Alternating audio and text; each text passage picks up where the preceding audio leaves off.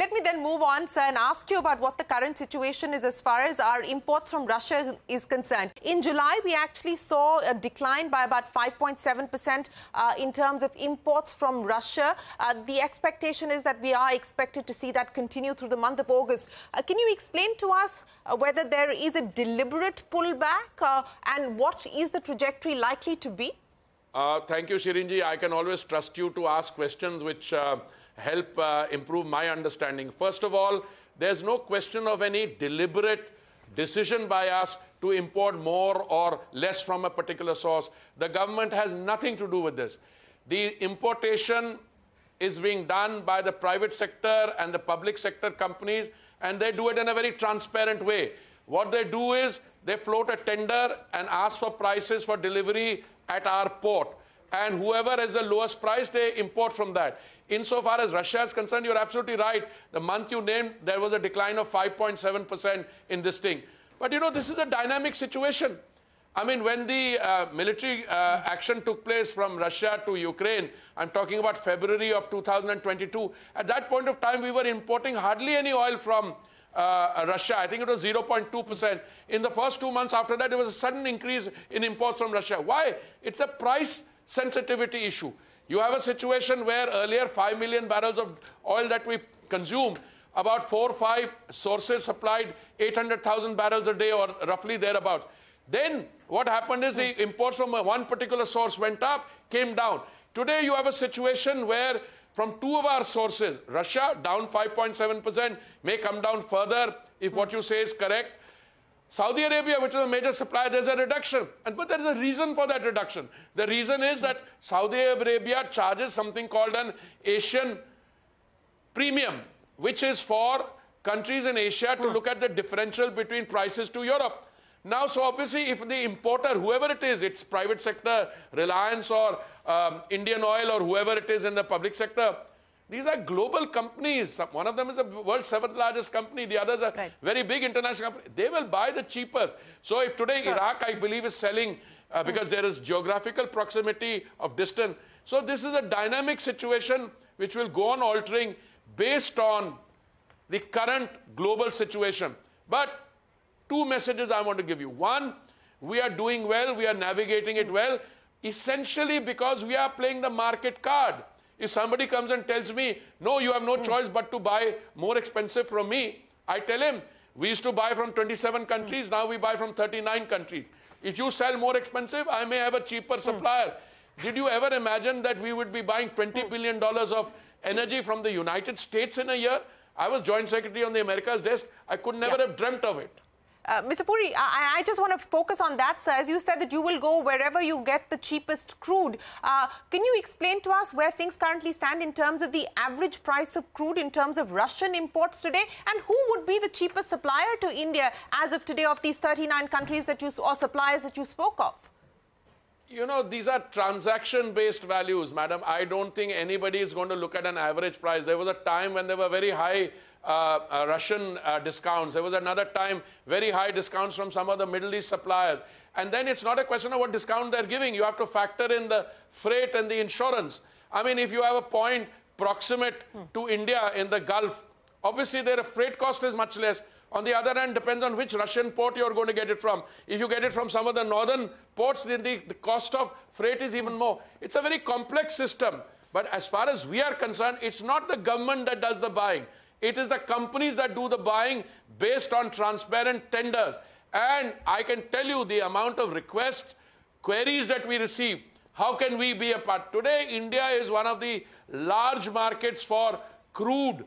And it's a place for energy where things are happening. Our E&P is going up. Our transition to green energy is gaining momentum.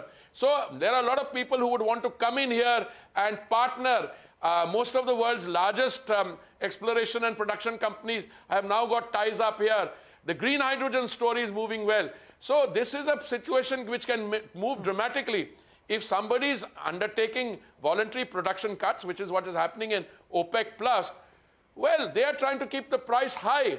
We, on the other hand, through sensible buying, we will try and buy at the lowest price. There will come a time, if the price is too high, people will not buy. There's a large economy in the world. which has a $16 trillion economy, you know for the fact that there are economic problems there. Their capacity to buy even at the current levels may not be sustainable for a period of time. Mr. Puri, you talked about the transition towards greener projects, and I want to ask you about that in the context of the fundraising that we've seen companies announce, whether it's BPCL or IOCL. Each board has approved fundraising plans. If you can leave us with some milestones that you hope that these companies will be able to clock and achieve in the next 12 to 18 months. I know that there is a 5-year window and a 5-year roadmap as well, but I wanted to understand more in the immediate term what we can expect in terms of capex.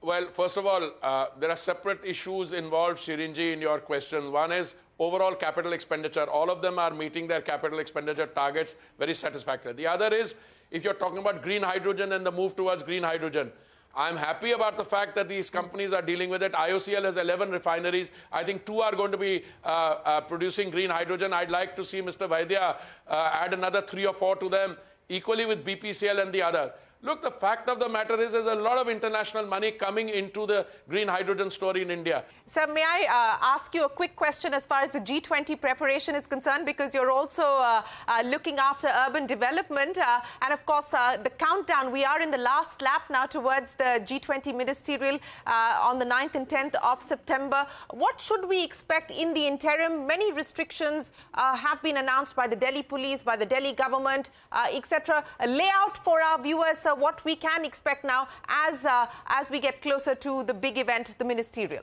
Well, you know, the country is going to be hosting, I don't know what, 35 people at the level of heads of state or government or more. I don't know. I mean, Amitabh will answer that question of Jaishankar ji in more detail. But you know, that involves issues of security, access. So obviously, if you're going to tone down a little bit on your, other carnival kind of activities which we keep having, there's a beautification of the city which everybody is welcoming. I find my friend Arvindji is also trying to take a little credit out of that. There will be this thing. So for those days of the summit, obviously you don't want, logistical and other problems. But as I said, I'm the wrong minister to ask as to what will be the restriction. All I can tell you is the eyes of the world will be glued on the screens. When we did Chandrayaan, I think it got 8 million views. Now you are on the moon and over the moon, and this G20 is a great opportunity to showcase the progress that the country has made under the Prime Minister's leadership from 2014 to 2023. And in the process, we also add support to global efforts for some of the work that we are doing, for that to be replicated in the other developing countries in the global south. And as the Gates Foundation, World Bank people tell me, to replicate that on a larger scale. These are the opportunities that you get. And the G20, I mean, as I said, the Prime Minister and other colleagues have succeeded in producing a template, and it's set the bar so high.